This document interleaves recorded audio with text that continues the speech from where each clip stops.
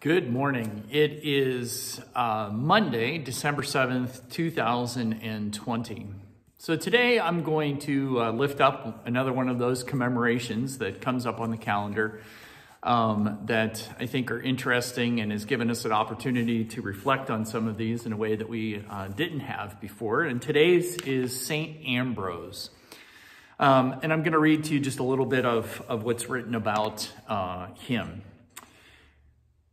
In 374, the death of the Bishop of Milan left the local church bitterly divided. With violent tempers threatening to erupt, Ambrose, the provincial governor, went to the basilica and exhorted the assembly to find a peaceful solution. Suddenly a voice rose up, "Ambrose for bishop!" The cry was quickly taken up by the entire assembly. Ambrose was horrified. Not only was he a layperson, he was not baptized. Nevertheless, he acquiesced. Within 1 week, he was baptized, confirmed, ordained, and consecrated as Bishop of Milan. Wow.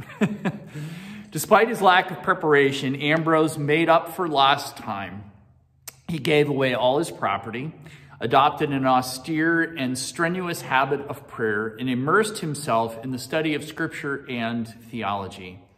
He became the protector of the poor and oversaw the preparation of catechumens and the training of clergy. He was responsible for innumerable conversions, most famously that of St. Augustine, whom he personally instructed and baptized. So, in the life of the church, in the early life of the church, there's not a lot of stories like this, but the stories are not totally unfamiliar of lay persons being appointed to positions of church leadership.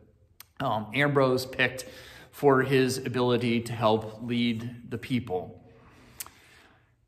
A little bit more about Ambrose. Though Ambrose wrote many books, he is best remembered for his leadership of the church in a tumultuous era. The Arian heresy, which denied the full divinity of Christ, had divided the church into rival factions. When the emperor tried to impose civic harmony by ordering Ambrose to cede or get rid of one of his churches for use by the Arians, Ambrose refused. The emperor is in the church, he said, not over it. The emperor backed down.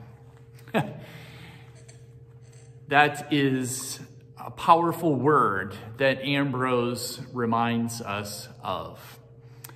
Ambrose was also known as a hymn writer. And we actually have 3 hymns in our hymnal that were written by Ambrose. One is an Advent hymn, Savior of the Nations Come, hymn number 263. I want to read to you a few of the words. Savior of the nations come, Virgin Son, make here your home. Marvel now, O heaven and earth, God has chosen such a birth. Not by human flesh and blood, but by the mystic breath of God, was the word of God made flesh, fruit of woman, bosom, blossom fresh. Wondrous birth, O wondrous child, from his throne a virgin mild, very God and Mary Son, eager now his race to run. From God's heart the Savior speeds, back to God his pathway leads. Out to vanquish death's command, back to reign at God's right hand. Those words remind us of the importance of this season of preparation for Christ's coming among us, for Christ speeding and humbling himself to be like us, to be for us, to save us, to redeem us, and then to sit again at the right hand of God from where we wait for him to come again.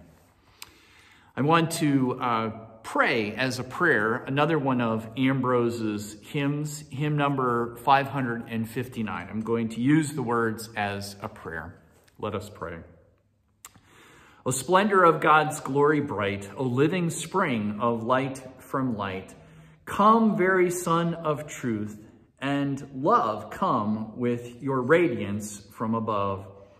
Teach us to love with all our might, drive envy out, remove all spite, turn to the good each troubling care, and give us your grace, your name to bear. As dawn speeds on across the sky, true dawn with haste come from on high, a word through whom light came to be, come in your power and set us free. All glory be to God Most High, to God the Son, let praises rise.